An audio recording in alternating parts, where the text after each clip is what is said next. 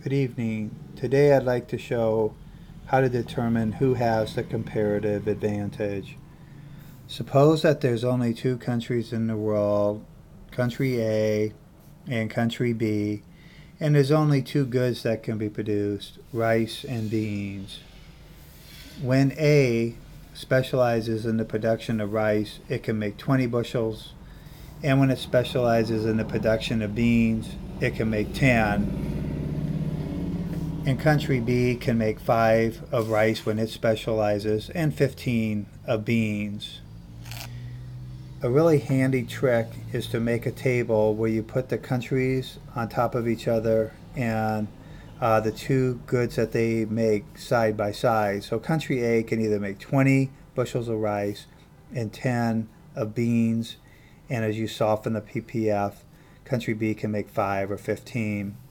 Then the trick is to take the output and you put it over the other item that the country makes. So this would be 20 over 10, and then I would take 10 over 20, and then 5 over 15, and 15 over 5.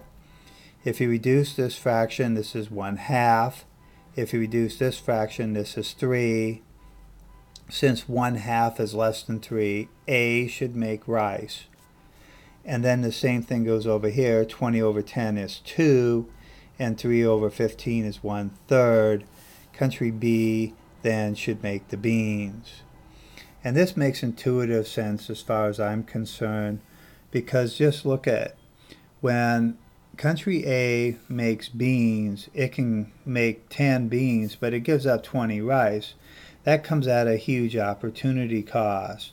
So it makes sense then that it's cheaper for them to make rice since they only give up 10 units of beans instead of 20, like for example if they would make beans.